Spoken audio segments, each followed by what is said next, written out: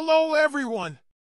Welcome back to our HTML from Basic to Advanced Master the Web course. Today is our 21st class. I'm the virtual teacher at LeConnect, and we'll dive into the fascinating world of the HTML drag and drop API. Get ready to learn how to make interacting with your elements even more dynamic and engaging. What we're going to learn in class today is, what is the drag and drop API, core elements, draggables and dropzones, key events, dragstart, dragend, dragover, and drop. To finish the lesson, let's do a practical example of how to create a drag and drop system. Let's start the class by finding out, what is the drag and drop API? This is a powerful tool that allows for intuitive user interaction with interface elements. In essence, this API provides the ability to drag HTML elements and drop them to a desired position on the page, offering a more dynamic and personalized experience. The drag and drop API is built around the fundamental principle of making element manipulation as fluid as possible. When implemented correctly, it allows users to interact more intuitively with page elements, significantly improving the usability of a website. To understand it better, we can think of it as the magic behind the scenes that makes it possible for elements to move smoothly in the user interface. The API works in tandem with specific events and key elements to create an efficient and enjoyable drag and drop experience. Throughout this class, we'll unravel the secrets behind this API, exploring its nuances, the events that power it, and, of course, how to apply it to your own projects. That said, let's move on to the next topic. Main elements, draggables and dropzones. These two protagonists play crucial roles in the successful implementation of this functionality, and understanding how they interact is essential to mastering the power of drag and drop. Draggable elements are those that can be dragged around the interface. They are defined as interactive and can be easily moved around by the user, providing a sense of control over the content. During implementation, it's crucial to identify which elements of your page should be marked as draggables to ensure a smooth and coherent dragging experience. See the syntax on the screen. Dropzones, on the other hand, represent the areas where draggable elements can be dropped. These specific areas are designated to receive the elements being dragged. By clearly defining the drop zones on your page, you create regions intended to receive the dragged elements, providing an organized and logical structure for user interaction. See the syntax on the screen.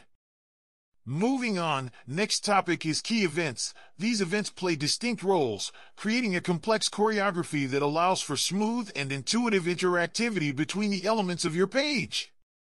The events are dragstart, dragend, dragover, and drop. Let's explore each of them.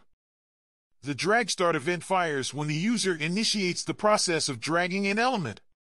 It is at this point that information about the element being dragged is collected, preparing for the transfer. See the code for this event on the screen. On the contrary, the dragend event is triggered when the user completes the dragging process by dropping the element. Here, you can perform post-drag actions, such as updating the interface or performing any necessary logic after the element has moved. Here's what the code looks like. The dragover event is triggered when a draggable element is moved over an area designated as a drop zone. This event is crucial for providing visual feedback to the user, indicating that release is possible in that position. See the code on the screen. The drop event is triggered when the user drops the dragged element into a valid drop zone. It is at this point that the actual transfer of the element to its new position occurs, providing a complete and satisfying drag and drop experience. See the event code on the screen.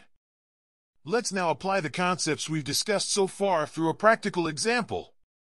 In this case, we'll create a drag and drop system using HTML, CSS, and JavaScript. The idea is to allow an image to be dragged from one frame to another. So let's go to VS Code.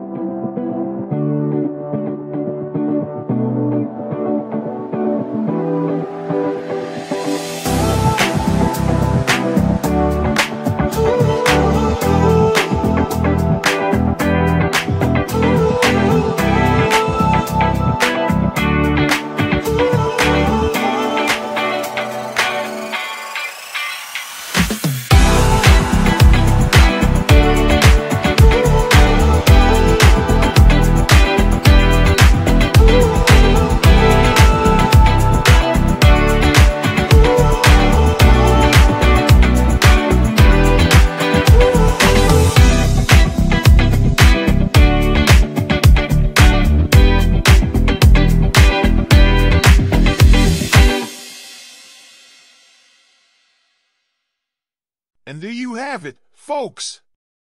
I hope this class has been enlightening and inspiring. Now it's time to put everything we've learned into practice. Try it, test it, and, of course, share your experiences in the comments. If you like this content and want more, don't forget to subscribe to the channel, like this video, and activate notifications so you don't miss the next lessons. And don't forget, we have a website packed with additional resources, including free blogs and courses, to further support your learning. The link is in the description. See you in the next lesson.